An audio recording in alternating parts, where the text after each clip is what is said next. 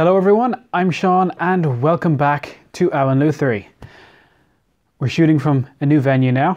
It is several months after the Great Guitar Build-Off 2020 and this is the first video to my entry of the Great Guitar Build-Off 2021.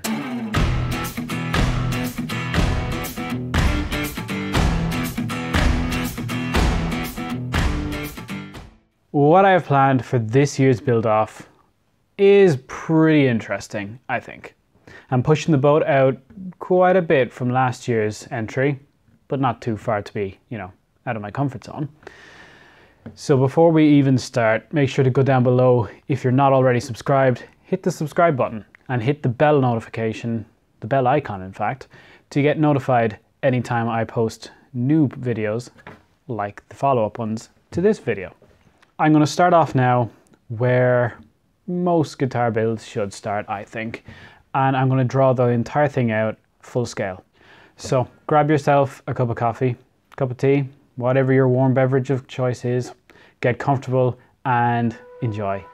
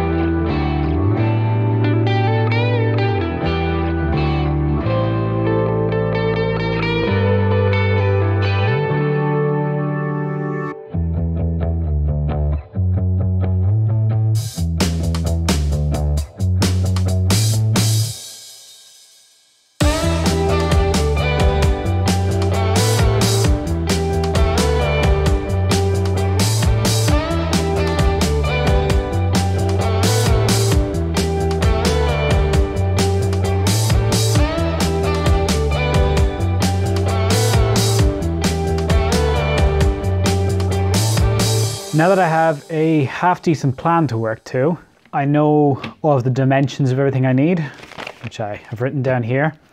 So the next step I want to do, I'm going to ignore the body section for the moment. I'm going to concentrate on the neck.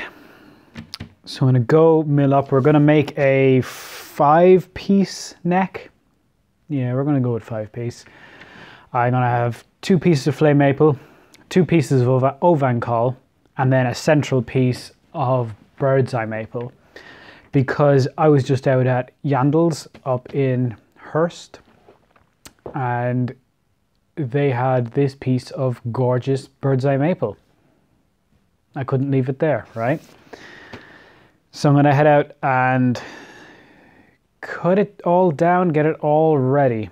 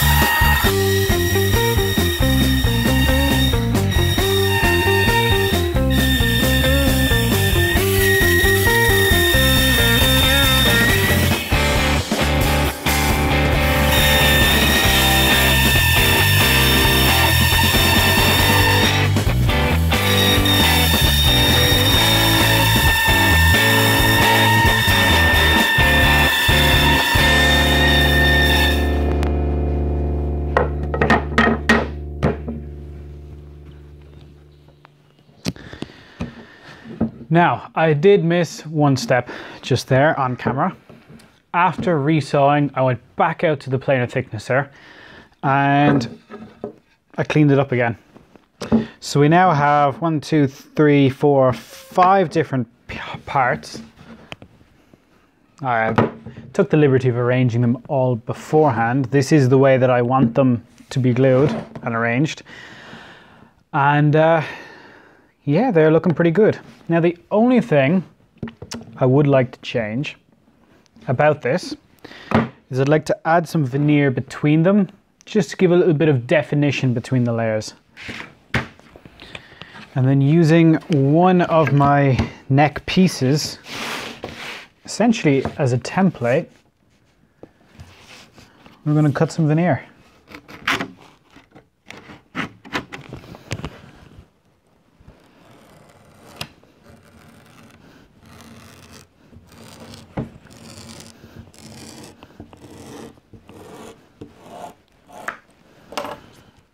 And that is 1. Now for my neck, I need 4.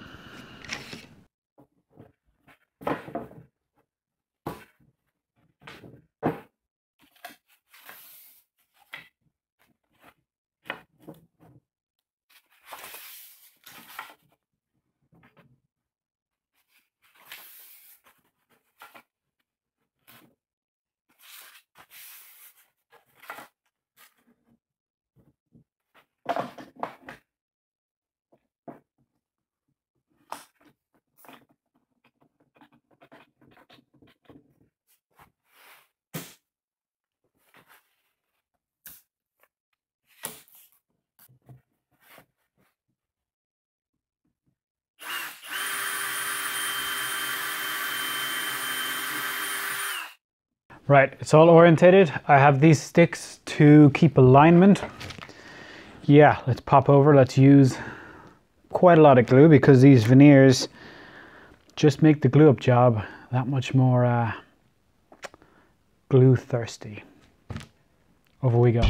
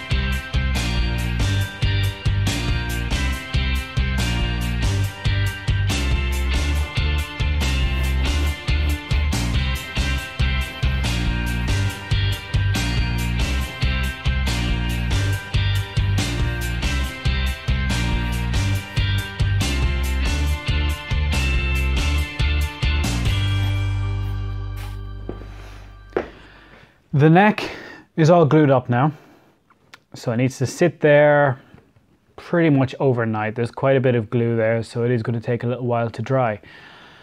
In the meantime, I want to prepare the top for the guitar. And I have this quite attractive piece of oven caul for both the top and for the wings on the body. Once I have this piece out, I'm going to use the planer thicknesser to get it all nice, square, even, all that good stuff. Then resaw it on the bandsaw. Same as we saw with the maple and with the other oven caul. Yeah, so let's go do that now.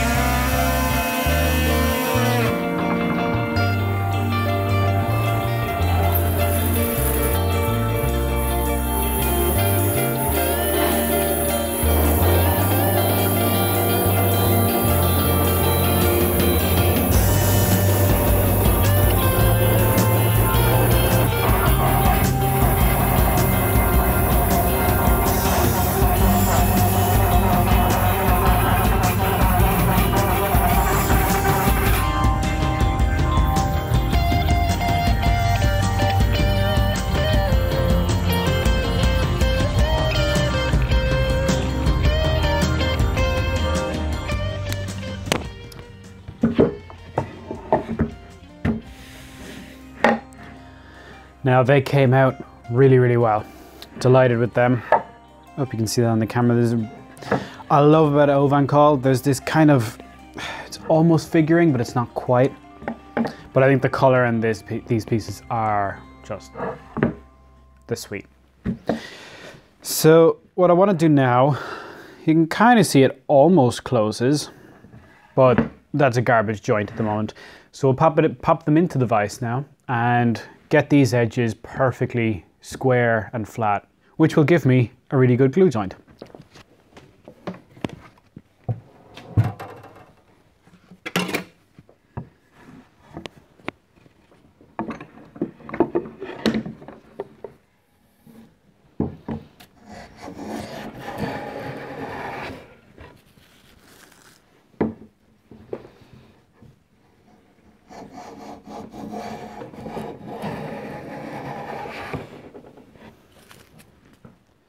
And if you've done your job right, both sides have been jointed correctly,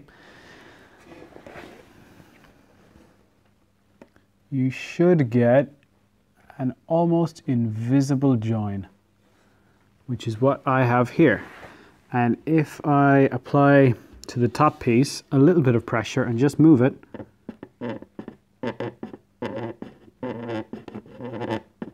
that is the sound of a good glue join, which I am quite happy with.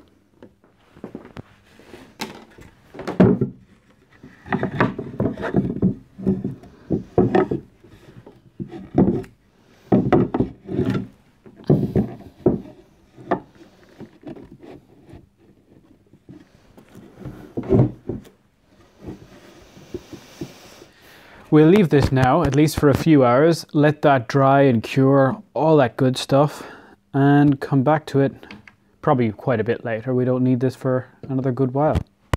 Cool. With the top all glued up, and the fretboard, or the neck, sorry, is still glued up as well, I want to move on to the fretboard. I need to get that done, laid out, slotted, almost finalized, really, before I can attach it to the neck, simply because I'm not sure where my nut is going to be otherwise. So I'm going to attach this with super glue masking tape to this Sapili caul, which I know is flat and straight because I just hit it with a hand plane. I'm going to put that into the vise and I'm going to put a radius on it. For this build, I'm going to be using a compound radius again. I use compound radius for pretty much every build because it's the best. Fight me. I'm going to be using a 9.5 to probably 14, potentially 16. It depends which one I decide to grab when I get there. And yeah, so I'm going to go ahead, put a radius onto this. We're going to come back and we're going to lay out and cut for the fret slots.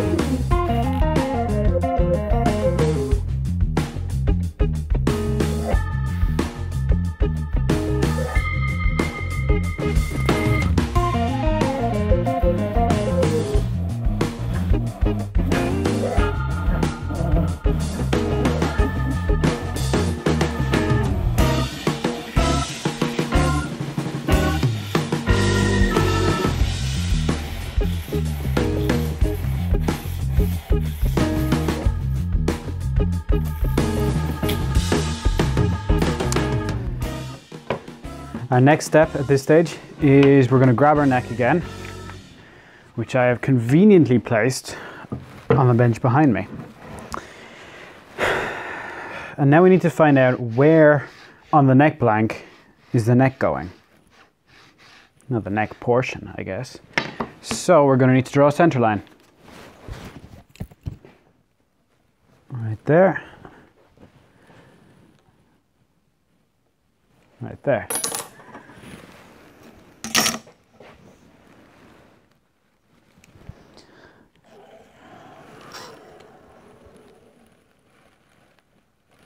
Now I also have my center line still on the fretboard, so we need to figure out where roughly this is going.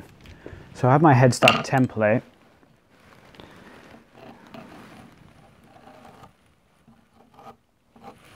So this should roughly be where my headstock is, which means that should be where that plus, actually I have the nut built into that headstock template, and that is my nut line. We can continue this along to the corner there. That's our nut.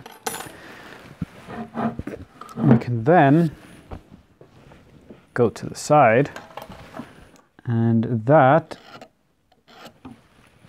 is where my headstock will be. Now though that we have where the nut is, I want to do channels for carbon fiber rods and my truss rod.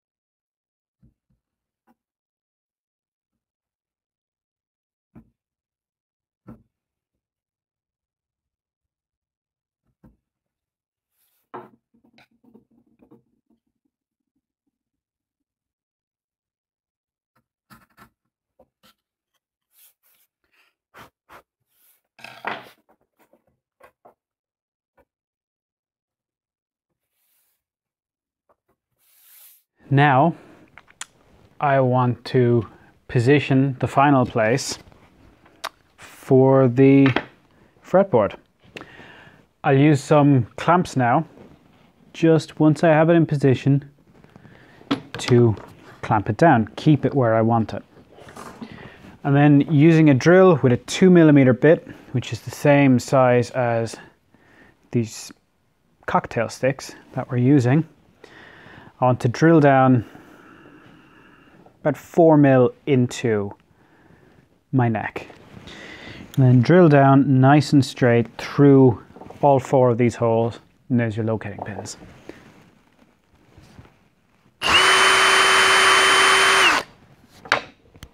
What this means is, if I just cut these in half, what we have are pins that, if you can actually get them to locate properly, that will accurately and repeatably, double check, line up your fretboard exactly where it needs to go. And there's no movement. So, next step, I'm going to go ahead, scalpel in the outsides of this fretboard because it's still only rough cut at the moment. Bring it over to the shooting board and shoot it to the correct dimension. My final dimension, which is 43 mil nut up here and a 56 mil end of fretboard down here. So, we'll set that up, come back at that stage.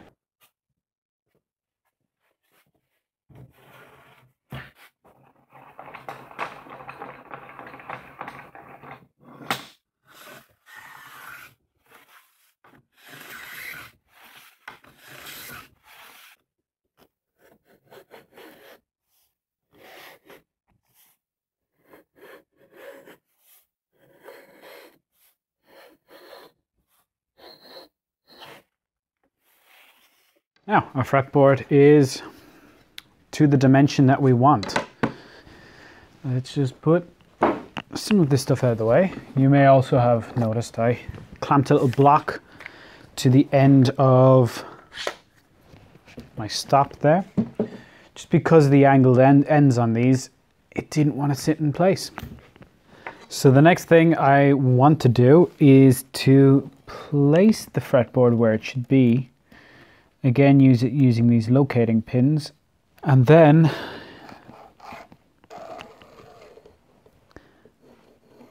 draw my line on the outer edge of both sides of this fretboard. And this is my neck profile, essentially. Using my meter rule then to line up on these new lines that I've just made and extend them the entire way. Now I've got lines to cut to. I'm going to go out to the bandsaw and cut to those lines. I'm going to stay on the outside of the lines, but just about, because these lines are obviously on the outside of the fretboard, so they also need to go. So let's go cut this off.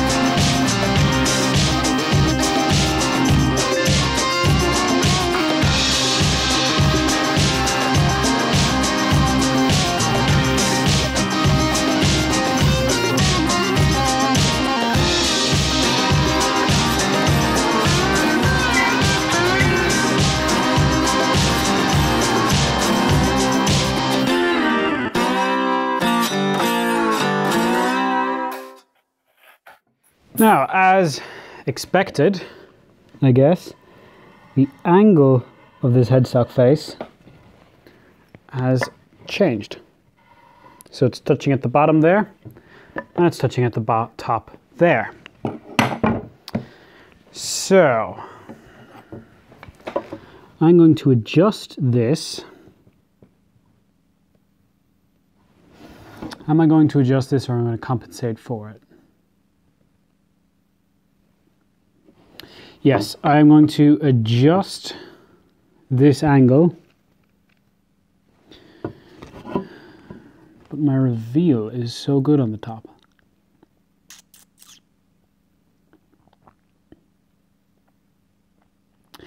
Perhaps I won't adjust this. I may just adjust the edges of the wings that are going to go onto this, because I have veneers here and both veneers are stopping there. And then both pieces of maple are stopping there. They're about in line. So if I adjust this to say I take off more at the top here, that is going to make these retreat and they're going to be out of line. So I am going to take my pieces to be glued on and I'm going to change them from 90 degrees to whatever this is. And they will glue on like that. And I am pretty sure that will do exactly what I want it to do. Decisions.